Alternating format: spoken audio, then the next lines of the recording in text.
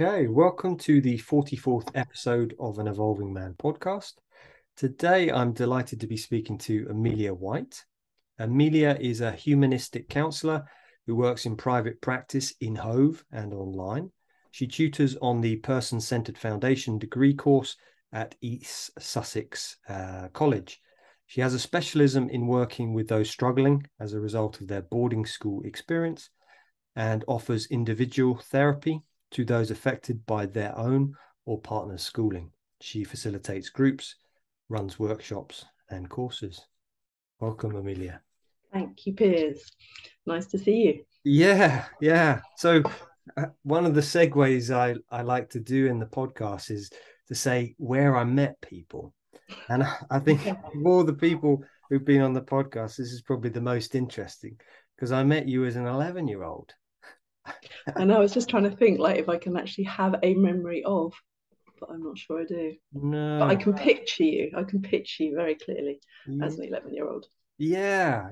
Me too. I can't remember what class we were in together, but I'm sure we were in some class together. And it was like, and I remember liking you, but as we all share, I was very, very shy Yeah. as a boy. So it's like, don't talk to the girls. You Don't have talk to the blonde girls. hair. You were very blonde. I think, were you blonde?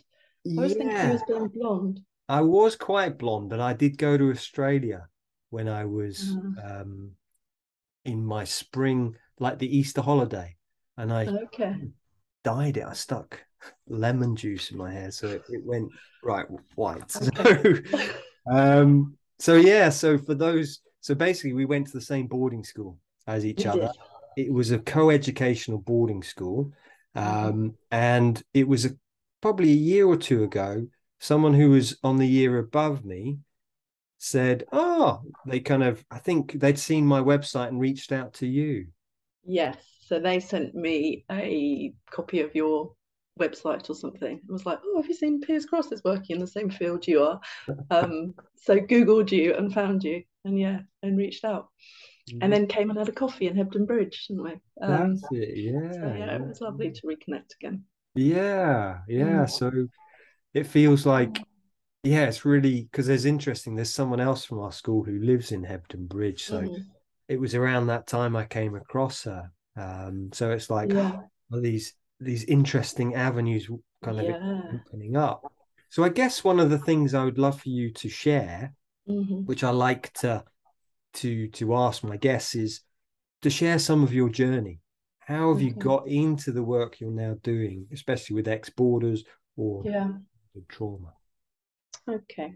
Well, well, as you've just said, there's a background in going to boarding school, but I started training as a counsellor about 12 years ago.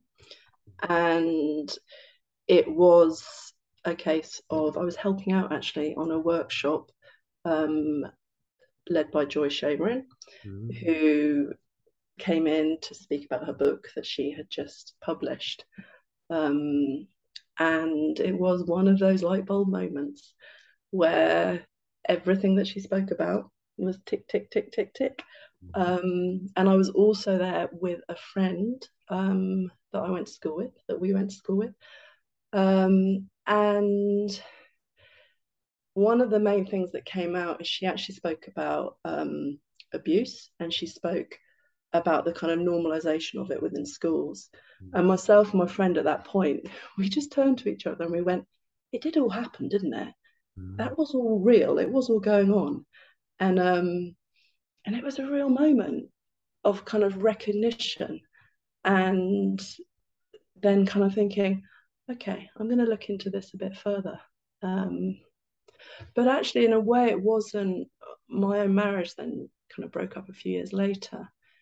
And I think it was then that I started to see a male psychoanalyst, which was interesting, and really started to look at my attachment patterns and started to look at my issues with male authority. And started to then really be able to kind of bring in the boarding school stuff and start to understand how some of it had impacted me, especially in relationship. Um, So that were, and actually then at the same time, it was actually when everything came out in the press about our school. So it was just coming at me from all angles. It was like, actually, you can't ignore this any longer. Um, so that all happened. And then I think it was only just a few years ago, maybe, that I first, actually it was Trauma, Abandonment and Privilege. It was the book by Thurston and Nick that really hit home for me. And I just remember devouring it and thinking, okay, I get it now. I really get it. And it really helped me to understand my ways of being in relationship and realize that I'm not weird. But actually there's a reason why I am the way that I am.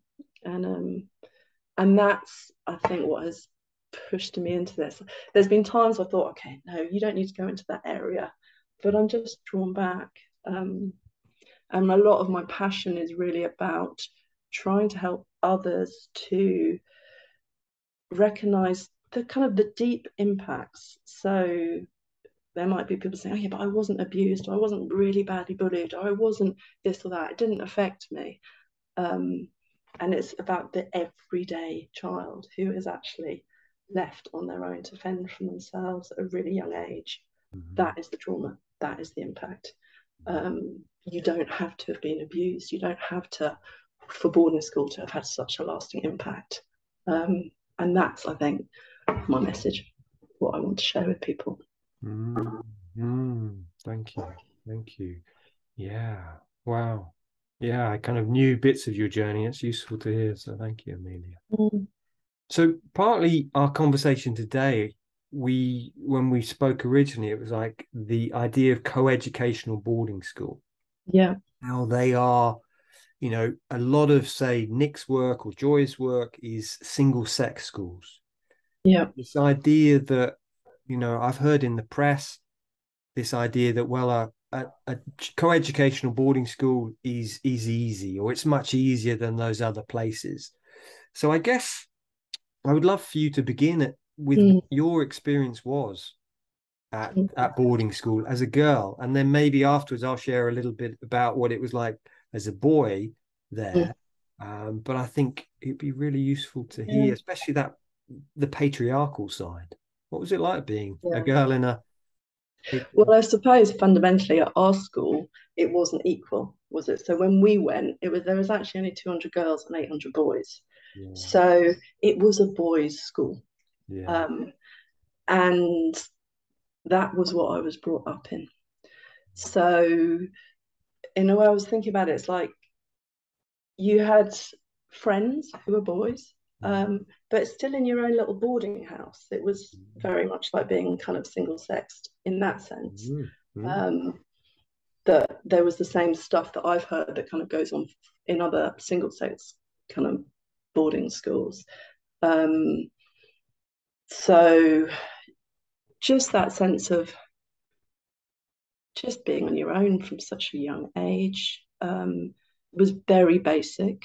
You know, we had dormitories, 30 wrought iron beds in a row, horsehair mattresses. I often hear people saying, oh, but it's different with girls, isn't it? Because they're much more caring, they're much more nourishing, they're much kinder to one another. It's just not the case. It's absolutely not the case. So the same, people are often surprised. I often hear there's an illusion that, oh yeah, but there's not fagging with girls. There's not that kind of thing. There was for us in our school. You know, the hierarchies, the privileges, the kind of what we had to do for the older girls, whether it's like making them toast or kind of, you know, there were so many things. And if you didn't, you know, you'd be punished by the older girls. So that was all really kind of prevalent in that place. But something that I think for me is really important, I don't feel it's spoken enough about, is actually what's it like growing up in an institution surrounded by a ring fence with boys when there's no parenting. So there's no safeguarding, there's no role modeling. So we're all just experimenting with each other from the age of 11, and there's no one to look out for you. And that is really dangerous.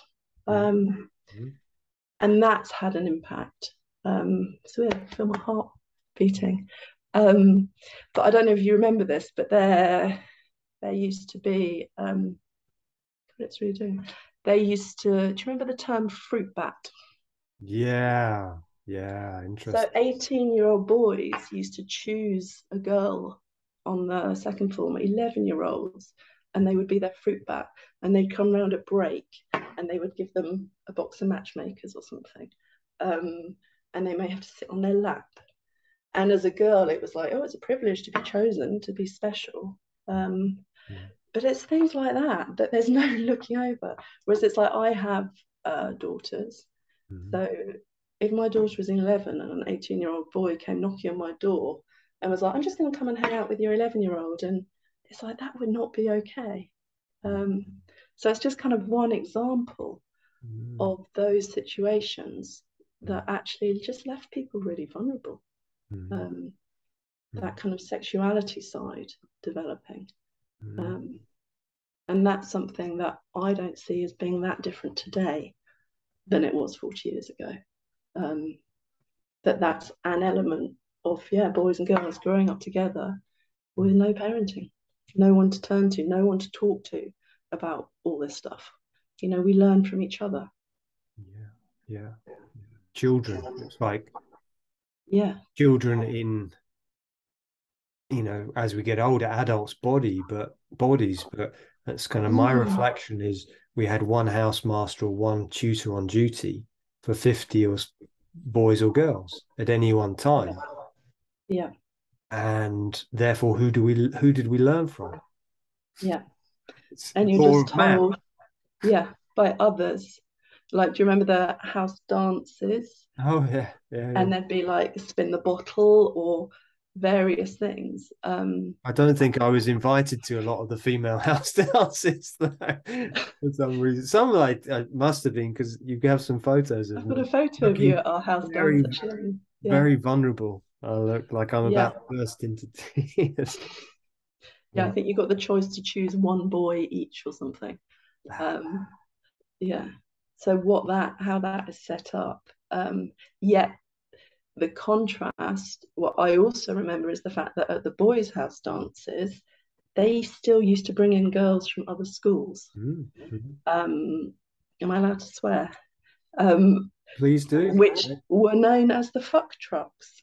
Mm, mm, So I was a girl in a co-ed boarding school who would witness girls being brought in from other schools and delivered to the boys' houses, mm, affectionately known as fuck trucks. So what impact has that had on me growing up as a woman and mm, my perception of girls? So there's mm, so many different kind of ways that have kind of imprinted me growing up as a girl in mm. predominantly a boys' school. Yeah. Um, Yeah, thank you. Thank you. See, and I mm, think this is an interesting thing to maybe speak of is that I wasn't aware of these things because of the communication. I didn't yeah. really speak to girls. It was almost like those first few years for me, and I was Mm, working this out before we came on the call, is because of the timetabling, and we weren't really allowed out of house very much those first few yeah. years. I didn't really, and I was deeply shy. Mm, And therefore in class I didn't dare speak, let alone speak to a girl. So mm, I have no idea these types of things went on. okay. Yeah. Like the fruit bat, we did have that thing. But it was more Mm, a boy on our year, and it was the older boys that would okay. show their affection to the fruit bat, Right. The younger boy. young Mm, boy, and give his affection. But I hadn't heard about that in the girl with the girls, but it kind of makes sense because whereas we had senior and junior houses, mm, you had all girls in what is that correct? yeah. All Yeah. from All the way 11 up. to 18. Yeah. Yeah. So therefore, the 18-year-old girls would bring in the 18-year-old boys, Mm. and we'd all be sitting around, yeah, together in that day room as such. Uh, Um, so yeah, you're quite left quite vulnerable yeah, actually a yeah. lot of the time. So there was a lot that kind of went on in those kind of places. Mm. So yeah, there are a lot. I think that's a real negative of Mm. that. And that's where I feel people today can go, oh yeah, but the boarding school's fine because it's co-ed, so they learn about the other gender, in comparison to single-sex schools. But how are they taught? Mm. Where is the kind of the role modeling in that Mm. place? You're just left to your own devices to fumble around Mm. with one another. Yeah. Um, Yeah. and I don't feel that's changed particularly. Yeah. And that was one of the questions I had, which was co-educational boarding schools. A lot of these male boarding schools have become Mhm. co-educational. Yeah. In your work with people, have you noticed that it's changed over the years, that now, you know, they are better Mhm. places, or they don't have the same issues that we had? Well, because I thought we would talk about this, I've just been talking recently to a colleague who works um, in a co-ed school, and her answer is no. So the pastoral care is better, Mm. um, but the similar issues with regards to girls and boys kind of being left alone and kind of experimenting together is very much there. And also that element of because these institutions are based on patriarchal values. Mm. Um, so girls grow up um, feeling like they can't show their emotions. They have to be resilient. They have to be independent. They have to have high endurance. The same things that you grew up with. We Mm. grew up with exactly the same.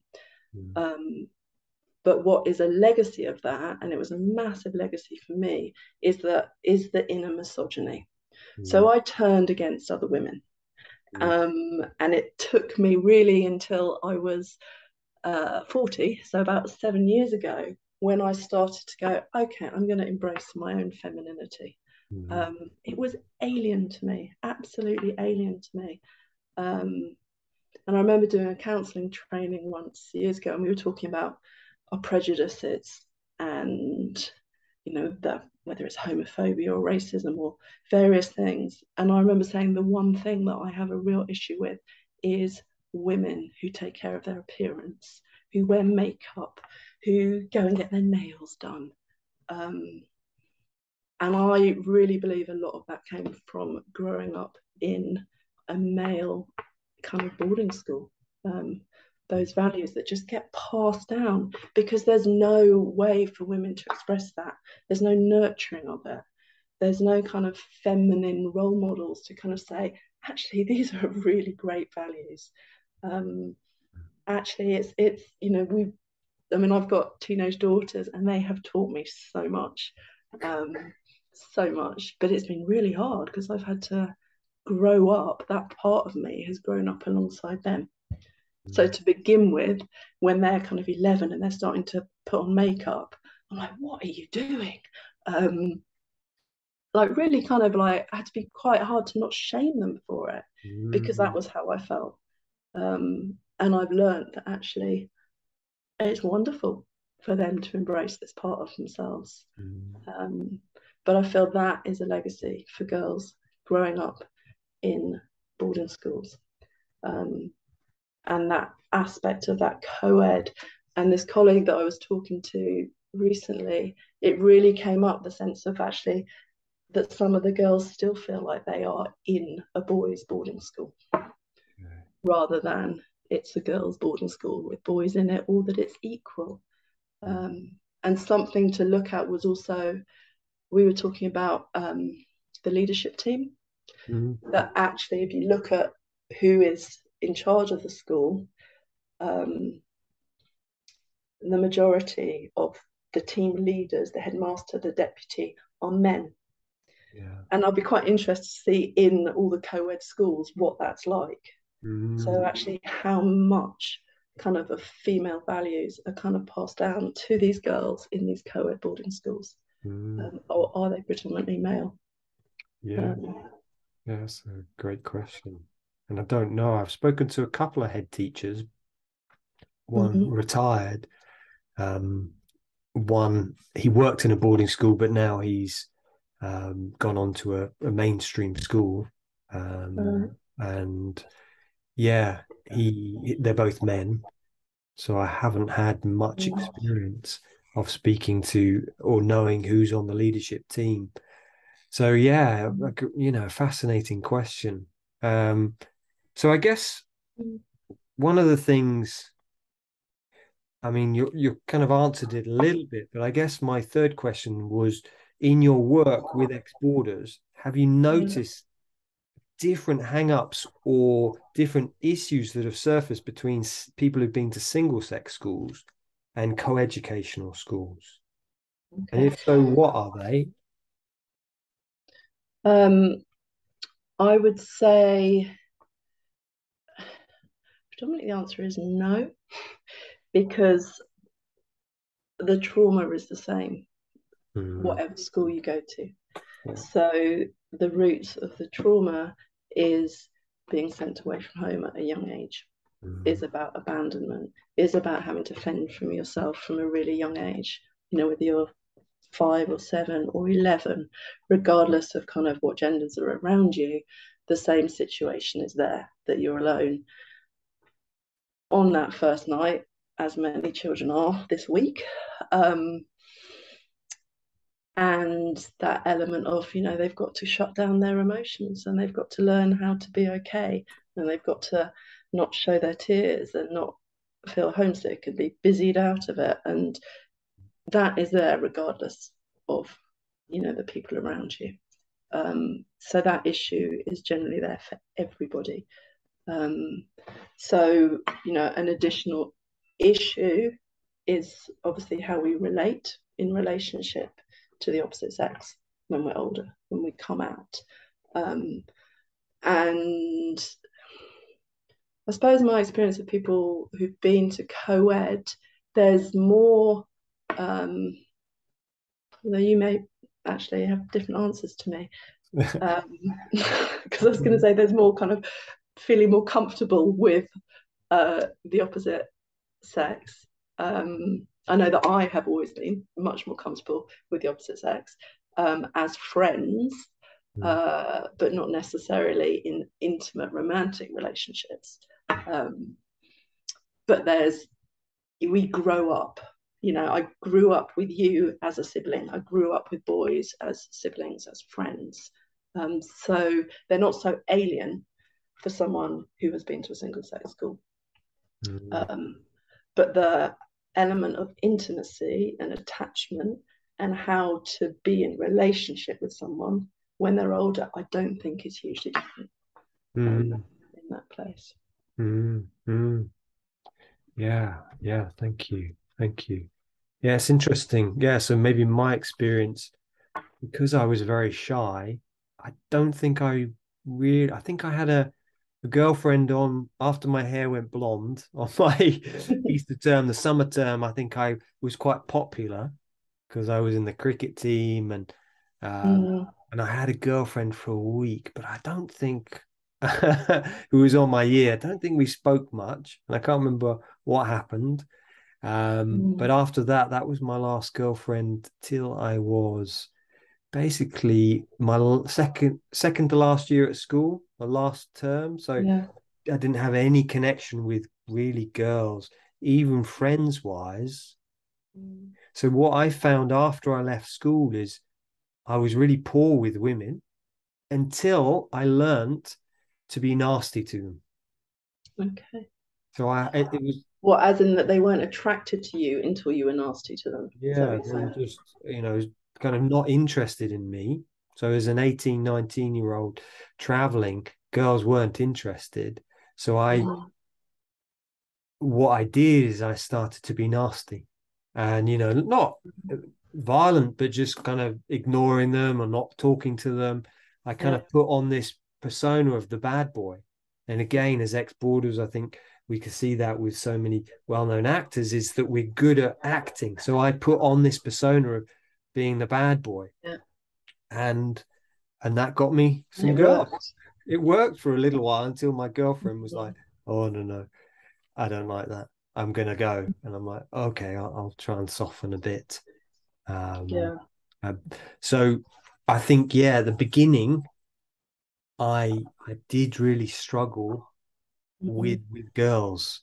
Um, But I suppose what I'm hearing is that, again, because there's no role modeling, there's no guidance.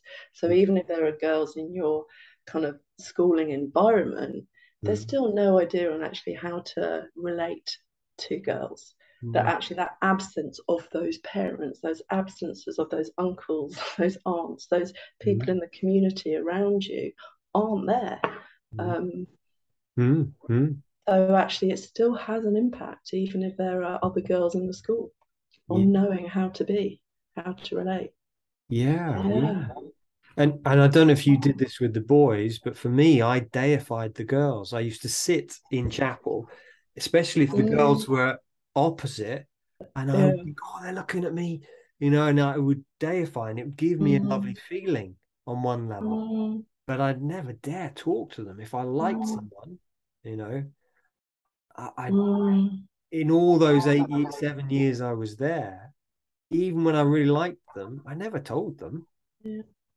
Actually, just hearing that, it makes me feel quite sad. I think that element of all children being so deprived of love and affection, so what just gets projected onto the other. And that scene, I can see so clearly. It was like each term they changed and they were your position in chapel. Yeah, yeah. And I remember we'd get excited if it's like, oh, it's that boarding house. Oh, that was the excitement. But actually, how much attention was given onto trying to get that glaze, that look from another, that attachment to a boy was everything. And I know that is for lots of children as a teenager, your hormones are going, that is everything. Um, but children are so depleted of affection from anywhere else. Yeah, So again, it leaves you more vulnerable. It's like, will anyone have me? Um, yeah, and then actually, for us at our school, there weren't that many choice of girls in that sense for you. Um, but choice, it feels like it's like picking the yeah, girls to to have to meet those needs. So yeah, there's something that's quite objectifying also yeah. about it for one another. And that's almost what I Mm, hear from, say, Nick or Joy's work, this objectifying. Women became objects of, girls became objects yeah, of desire of, like you say, that attachment. I wasn't getting the love from mum or yeah, dad or my yeah, sister or my dog. So it's like, yeah, oh my God, yeah, I yeah. got to have this person, but it's like the catch-22, but I won't speak. Mm, I think I remember mm, one time I plucked up the courage one Sunday. Someone says, go and speak to her. So I went over to one of the girls' houses and I was like, hello. And I didn't see anything else. And it's like, and then I'd walk out again. right. Because the So boy yeah, walked that into a courage to girl's do house, that. he's got 20 girls' pairs of eyes looking at you. Yeah. And you had to be invited and you had to be signed in, all those kind of things. God, I've forgotten about. Mm, Yeah. yeah, what it meant. Whereas for me, I knew that my way in was to become everyone's friend. Mm, Um, mm, so I became the best friend to all the boys. That was I became the shoulder for them to cry on, basically. It was kind of my way because it then felt that actually they wouldn't leave me. mm, So as long as I remained best friends with all the boys, then I wasn't going to get left. And that was a pattern that I continued for years and years and years. Um, to be the boy's best friend, but not actually get in a relationship with them. yeah. So I never had to risk being left. And that was my part of my survival personality as such at school, Mm, um, was to be everyone's friend interesting. in that place. Mm. Yeah, yeah. Yeah, the strategic survival personality that Nick talks about. Yeah, Yeah, how we managed it. yeah, Yeah, yeah. so that perception, and maybe that's quite interesting. So that sense of how I maybe saw you was just the really nice guy. Mm, mm, Yeah, you were the nice, sweet boy. Um, so it meant that no one's going to turn against you or be nasty because you were just really nice. mm, Um, mm. Yeah, mm. Interesting. And I think that's maybe something, it's like the shadow. I became, I was very hard on myself, as I've shared other times in the podcast. Really hated myself every now and again, especially when I drank alcohol. That that anger would bubble up, Mm-hmm. and you, you might not realize, but I punched a few people and headbutted a few people. What, at school? Yeah. One person Oh, twice actually, because uh, someone who was yeah, bullying me in class, kind of having a go. yeah. I went up and said hello to him one night. I'd had some gin, and he just went piss off, and so I headbutted him. And I was like, oh no, what have I done? So I went Mm. walking around the school. Oh no, terrible. And I came back to the dance and I saw him there and I said, oh, I'm so sorry. And he went, piss off. So I punched. Wow. So that rage was there, basically, Yeah, the yeah. nice persona. I kind of, Yeah. and I felt that kind of that angry part of me. And I kind of Mm. channeled it into sport. And I see and I wonder, although it's not quite a fix by channeling it into sport, because you might be really aggressive on the sports Yeah. field, but then afterward, my anger would still be there. It didn't really dissipate. Uh, Yeah. and I think around girls, I was, nice. I got to be nice. Uh, Mm. and yeah, and I think that's been one of my wounds to heal is letting go of being nice and just learning to be me. As in accepting all parts of you. Yeah. So Mm. one of the things I mean, we've kind of talked about how actually the wound of attachment, Mm. ties the co-educational single sex. Are there any other things that you've noticed in people you've worked with that actually it's across the board that we struggle with? I know Nick talked about certain things, but what about in your work that, you know, actually it's just a boarding school thing? That these are the struggles that consistently show up. Because I think Trust is the trust. first thing that comes to mind for me. Yeah. Trusting one another.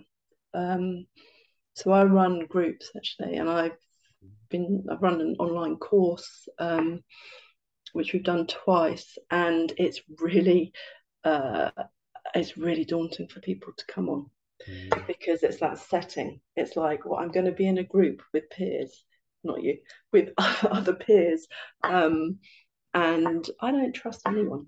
Um, mm, and that is that is a theme that comes over and over again.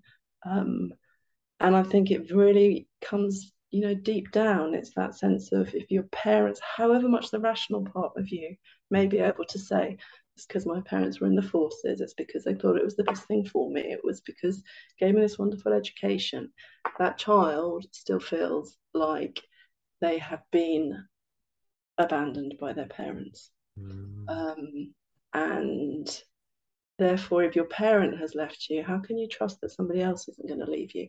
How do you trust that your husband, wife, whoever is not going to leave you? Because it goes against nature. There's something that goes against biology, that aspect of, but a mother's supposed to keep their child with them. mm, Um, mm, and then you're put in this setting, and quite instantly you have to let go of that attachment, let go of that safety, and make a conscious choice to attach to your peer group mm, because that's the way that you're going to survive. So, what do I do? So, hence us talking about that, way of being, whether it's being the nice person or the friendly person or the. So it's kind of like, right, I've got to do that. I've got to find a way to feel safe. But you're in a dormitory of 30 people, however many people, there's a hypervigilance, isn't there? That's always there. mm, Like you witness, it may not be you, but you witness someone else's boards being set on their bed or being bullied or being kicked or abused. How do I make sure that that's not going to happen to me? Um, and that's what I see that comes into I want to say I want to say every person that I work with, but that feels too pathologizing. But a real lack of safety about being with others. And that theme of like there's a desperation to want to connect and want to be intimate and want to be close, and an utter terror of it at the same time. And that kind of going between those two places, is the struggle that I really see. That's I've heard numerous times, but I know that I'm safe on my own.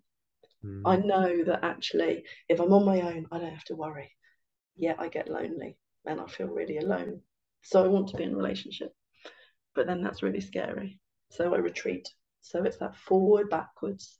So I think that's one of the main things that I see, regardless of whatever gender you are, that is prevalent from all boarding school experiences.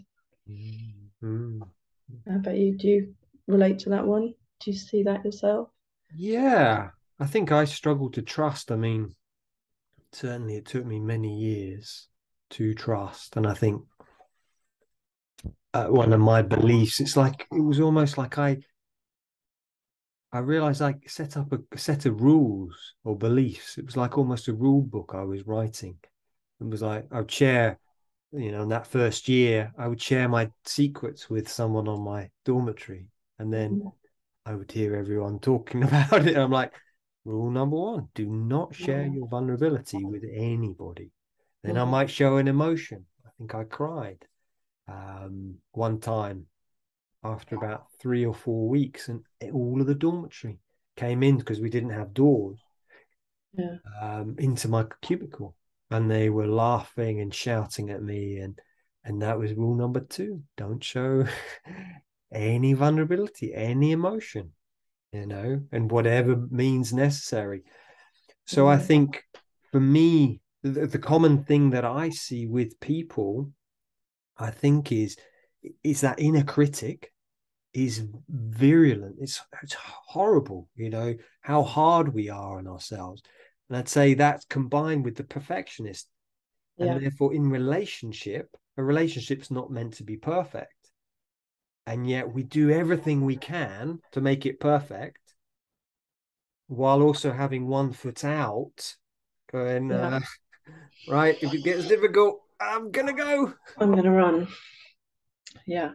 Shame also is just coming up for me. I think shame is something that a lot of people carry, about having any of those feelings, any of those emotions, any of those vulnerable feelings, any needs whatsoever. So I think a trait that I see is so prevalent is about having to do everything for yourself, having to be independent, having to manage everything on your own, never asking anyone for help whatsoever. And the shame that comes up about doing so. Just even, and it's something that I've really had to work on with myself to just having this flashback that there was a time I was cycling down the seafront. I live in Brighton, and I was with my partner, and it was really cold, and he was like, "Well, take my gloves." And it was quite a new relationship, and I remember just thinking, I can't take your gloves. I felt so much shame about accepting the offer of a pair of warm gloves. And my head was thinking, he's going to think you're really weird. You're really for not doing this. But I couldn't do it. I found it so hard to receive from somebody else this kind of belief. No, I'm fine. I don't need comfort. I'm absolutely fine. I don't need anything. I can manage on my own. And those kind of patterns are things that I've started to be able to change in myself because I recognize it. I know that that comes from fending for myself from such a young age and believing that I didn't need to be taken care of by anybody else. And now going, yeah, you do actually. You really want that. You really want to feel cared for. So I will take your gloves, even though it feels really hard to do so. So changing that pattern. But that's definitely something I notice in people. And that's the burnout, the exhaustion, because you end up doing everything on your own all the time. And that, again, it goes across all genders. It's not a male thing. For women, single sex schools, co-ed schools, it's exactly the same. So that's why I say those same kind of values that kind of go across all these schools. And that's there in 2022 as it was in 1970. You know, children kind of growing up far too young on their own. Yeah, I can definitely relate to that. I remember in my 20s, I had a breakdown physically, that I was just working. So I got to live in this monastery, this Buddhist monastery, and it was wonderful and it was beautiful, you know, like lovely people. It felt very relaxing on one level, but I couldn't stop working. This always doing. Yeah. And I couldn't ask for help. And eventually I just couldn't get out of bed one day because I didn't have any time off because I was in the monastery. Yeah. And yeah, the abbot used to say to me, he said, Piers, you know, you're really lovely. Piers, oh, no, I'm not. Stop being nice to me. And this went on for a few months. And he just said, eventually, I'm not going to praise you anymore, Piers, because, you know, you just can't receive it. And I'd get really angry at him. It's like, it's not true. I'm a piece of shit. You know, it was one of my sayings was, I'm a piece of shit. And that was what I used to tell myself at a young age. So I can really resonate with that receiving. It's like, oh, you know, so yeah, thank you. Yeah, so I can resonate with the trusting, the shame, the shame about just being ourselves. And I hear that with clients and people and receiving, because I think part of being in relationship is giving and receiving. And especially from a male's perspective, because I work with mainly men, is this importance of giving in relationship. But it's like we really struggle as ex-boarders to give. Okay.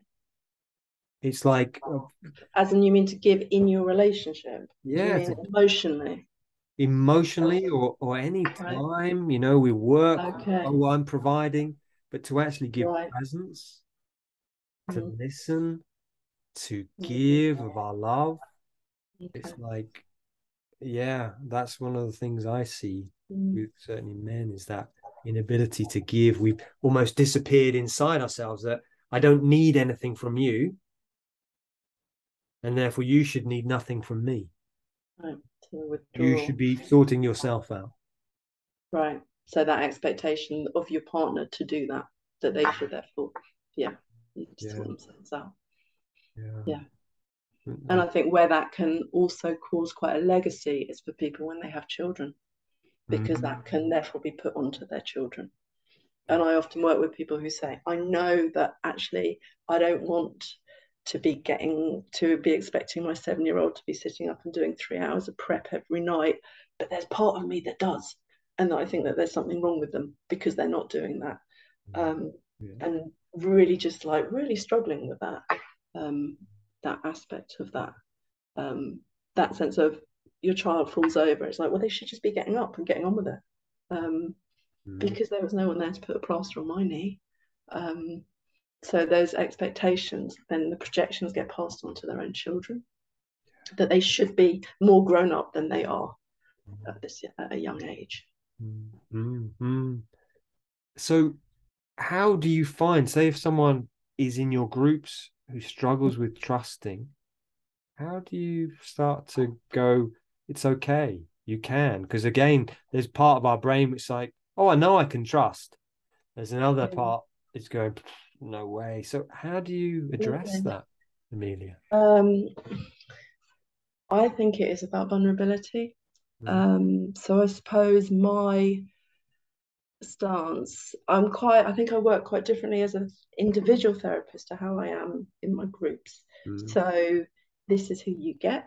So I don't hide any aspect of myself, but I show my own vulnerability within groups, or share some of my own experiences or learnings or history. And I think that this is what I've heard, is the feedback that enables others to feel actually that they can share part of themselves too, because it is role modeling.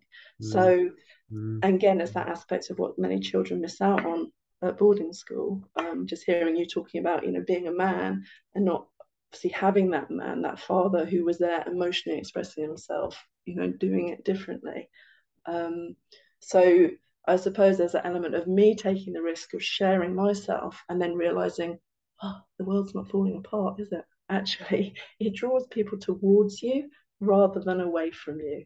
But everyone moves at different rates. Everyone moves at different times, and to be able to do that. But I think it's incredibly healing to come together as a group and start sharing, and realizing that it's okay. Yeah. And to not feel like you have to. I think that's a really important part of it also. To try listening to your body, so listening to like what it feels like for you to be able to do so. Because it is really hard when you've kind of, because it's your nervous system is going, your heart can be beating. Soothing yourself, reassuring yourself that you're okay. So for me, when I joined groups, so I did the psychotherapy training with Nick Duffell a few years ago. And I remember when I first joined that group, I hated everybody. So it was still during COVID. And so the first time we met, it was all on Zoom. And I sat there and I was like, don't like you, don't like you, don't like you. You're all different to me because you all went to boarding school. I went to a different type of school. So I'm not like you. And decided I didn't want to be part of it. I didn't like anyone. And I thought, how am I going to manage this? And then they all said, oh, let's create a WhatsApp group. And I was thinking, there's no way I want to be in your WhatsApp group. And then we all met in person and I named it. So we sat in this group and I said, I just have to say that I feel really uncomfortable in groups. This is my process. This is what's going on. And once I'd named it, it just went. It just disappeared. So sometimes for me, it's like actually just being able to name it and go, I'm really scared about being in this group. And then being heard and that being met is enough for it to kind of fall away. And I suppose that's what I maybe encourage others to do, just to share, oh, yes, it's really scary, isn't it? It's really frightening, not knowing if we're going to be judged or how others are going to see us. It is really frightening. However, you are now 40 as opposed to 7. And so it's bringing in, your adult self to be able to reassure your younger self, to be able to say, you're going to be okay. You are going to be okay. That it's not as frightening. The feeling might be coming from your inner 11-year-old, but actually, as an adult, you're going to be okay. And I think that can really help. Yeah. Thank you. Just that vulnerability, that speaking up. Yeah. It's interesting. As you were sharing earlier, it's like fear, that scaredness. So I realized that was one of my overriding feelings at school. Although as I got older, I was, good at sport and I didn't receive the bullying, I was always in fear most of the time because I was worried of messing up or not being good enough. And that's almost how I was kind of run through fear. Yeah. And therefore, me going into a group at the beginning or challenging that, this was about 2002, it was like petrifying, the inner voice going, you idiot, what are you doing? It's not safe. It's not safe. Put the defenses back up. So I can really resonate with that idea of that feeling scared and fear. But it's a trauma response also. It's that kind of your fight or flight system gets ignited, isn't it? It's like, I need to run in this moment. And I think that's where all this awareness comes, when people start to look at this stuff and understand, actually, maybe you may not remember it because lots of people don't remember that first night in boarding school or those feelings. But actually, if you picture a 11-year-old, that first night in a dormitory full of complete strangers, it's hard to think that someone's not going to feel at all scared or worried. they've lost all their home comforts, everything that was around them. And so no wonder they will feel scared. But there was no one there to soothe them. So there was no one there to put their arm around them and tell them that it was going to be okay. So those feelings just got pushed down and they ignite. Age 20, 30, 40, 50, 60, when you then enter another group environment and you can feel those same feelings. And that's what doing this work is, and the therapy work is processing that, understanding it. So when I have situations where I can feel those feelings now, I'm able to say, no wonder, no wonder you feel this way, because actually that's what happened. But you're okay now. Yeah. So it's bringing in that part that can help soothe you so you can stay in those situations, but they're not quite so frightening any longer. Thank you. So if there's somebody who's, been to boarding school and maybe this is the first conversation they've heard, what would you suggest to them? I know that wasn't on my questions to you, but no, it's not that. I think it's just I think why it made me sigh is it's just that, I don't know, the consideration. I think it's so enormous when someone first comes across this if they haven't come across it.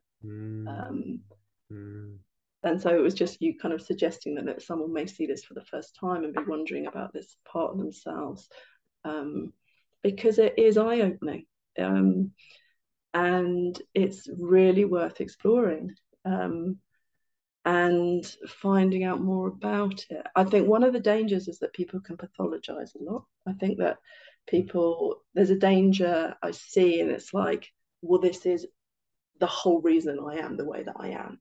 And I've noticed that actually more recently with some partners. It's kind of like that I'll often get the partner sent by the husband or wife for therapy because they've come across boarding school syndrome and thought, okay, go and get yourself fixed. That's the reason why you are the way that you are. But actually every individual is more complex than that. There's so many different reasons and life experiences that make everybody up. But it's a part of you that's worth exploring. And yeah, a huge start is with the books. So there's, as you know, Nick Duffell's making, what's it called? Making of them. Yeah, his books. For women, Coming Home, I think it's called, is a wonderful book. And it's something I've recommended on some of my courses. And some of the women have found that so, just huge, actually, because it's hearing other people's stories. And again, I'm just thinking of the groups that I run, that is the thing that they find the most helpful, is that sense of this isn't just me. It's like I'm not alone with this. We're so similar, and there's a reason for that. It's just exploring this stuff. Starting with the books, if you want to go deeper, finding a therapist, finding someone who has knowledge of boarding school syndrome, because a lot of people don't. And I think that is so important. So important. I've done training for therapists and I've been shocked by actually the prejudices that have come out in that. So people still, understandably, our society, it's the huge propaganda, that it's a privilege. And so if therapists haven't looked at this, they may think that too. So that's a really important part, to find someone who is kind of trained in this area or has an understanding of it. Just exploring it in that way. Thank you. So reading books and looking for a therapist who's informed in this area. And I you run groups as well. Yeah, so I run an online group. I have one starting November, actually. It's an 8-week course, and it kind of starts we kind of go from the beginning, so your first day at school, and then there are different themes each week that we explore, such as going through puberty in school, intimacy and relationships, taking care of yourself, those kind of themes that I think are really important and prevalent for people to do. So things like that. I even have I'm quite a advocate of nature and wild swimming. Yeah. So Brilliant. actually at the beginning of October, I have a day in it's called Knepp Wildlife Wilding Estate in West Sussex. Come Okay. across that? We're quite far away from you. Yeah. And so I'm doing an afternoon there where it's for people to just come together and meet one another, and they can take a dip in a pond if they want to as well. But it's nice to start to bring people together. I think that for me is what's so important, is actually people coming together. I have my own Facebook group actually as well for people if they want to kind of connect with other people and myself. So that's all on my website. Yeah. So I'll put that into the description. So if people want to connect, I'll put that in the bottom. Those things. Yeah. But it's just starting the conversations, I think. I think for people, I'm just thinking the first course that I did, I'm just remembering a woman, and it was just so overwhelming to hear other people's stories. She just felt like she was going to be the only one who felt this way. And to suddenly go, I'm not, was so much healing. And I think that's why the group work's really important for me. And actually, mixed gender, that is something that I want to offer as well, because there's a lot done about single sex. And actually, on the last course that I ran, I said to them I was thinking about doing a kind of single sex or just women. And they were all like, no, because they said it is so helpful to be able to hear from the other perspective, to be able to understand what it was like for boys, what it was like for girls, because that helps us, come together. That's what they were deprived of, lots of children at school. So actually learning how to relate in these groups is really important as well. Yeah. Thank you. Yeah, great. Well, we've probably been on for an hour now. It does go quickly. So I think I've asked most of the question, or you've spoken about most of them. I guess, is there anything, we've spoken a bit about the lack of safeguarding regarding sexual relationships. Anything else that you want to add in that you feel is important, your message? Well, maybe there's something also that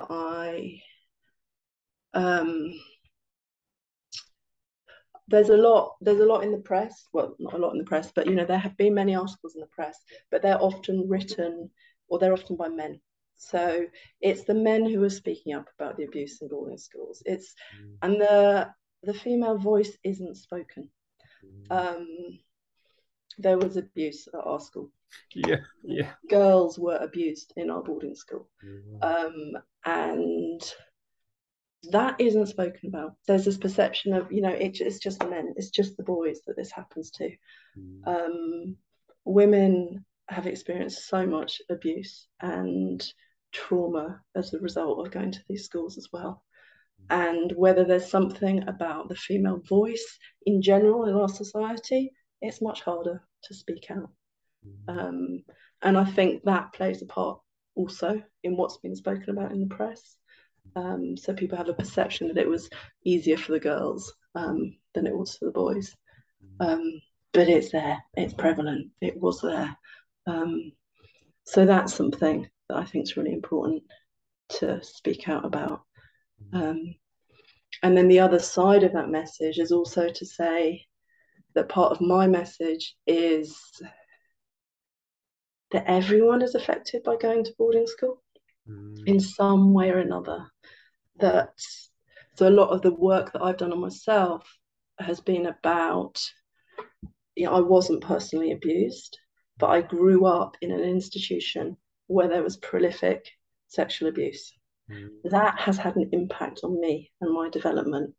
The fact that, we can name the history teacher, English teacher, physics teacher, etc. And therefore I grew up in an environment with that sexual energy. So I grew up with a fear of men and with male authority, and how that shaped my perception of men. And I think for lots of people, I can often hear, oh, well, it wasn't that bad for me going to school because I wasn't abused or I wasn't. It has had an impact. It will have had an impact. And when it comes actually to, I remember talking about this in my own therapy once, and because often that can be the question. It's like if they hear that there was abuse at your school, you can see people's mind thinking, well, did it happen to you? And I used to find that really hard because I'd feel like I have to go, well, no, it didn't. But then there was a part of me that wanted to say, however, it has had an impact because it has an impact on why wasn't I chosen? Why wasn't I special? You don't realize that at that time that those children are the ones who are being chosen and taken off for those trips to France or those drinks on a Sunday evening. Why are they favoured? Because as children, you're deprived of that parental love and affection. So I noticed that I grew up seeking that feeling of being special because I didn't get it at school. And I remember in my own counselling saying, oh, well, I've got no right to have any of these feelings. And her saying, boarding school is like, it's the replacement for a family. It's like you're a family system. If one of the parents abuses one of the children, it has an impact on the other child in the family. And that I found a really helpful way of understanding, actually, that if there's such a thing as abuse in your system, it affects everyone. It really does in so many different ways. And I think that's part of maybe my message to just say, yeah. Thank you. And I'll just reiterate, I remember as a young boy at that school, we used to have a phrase that backs to the walls and the name of a teacher to stay away from them because otherwise they would likely sexually abuse you. And it's like, to grow up in that environment, I mean, that's not a safe place to live. So, and how it shapes your kind of your relationship with authority figures, with kind of men if you're older, those kind of situations. Huge impact. So that's kind of part of the work. Well, amazing work, and it's great that you're doing this work. And what's the chance of likewise two people from our school doing? I know. Or it's like, is there a likelihood? Is there a reason for that also? You know. But no, it's great. It's great to reconnect with you. Really good. Likewise. And please, people, please do get in touch with Amelia on her website if you want to join her groups or find out more about her work. Then do. And really bless you for your work. And if I can support you in any way, please do let me know. All right. Okay. See you soon. All right. Bye bye.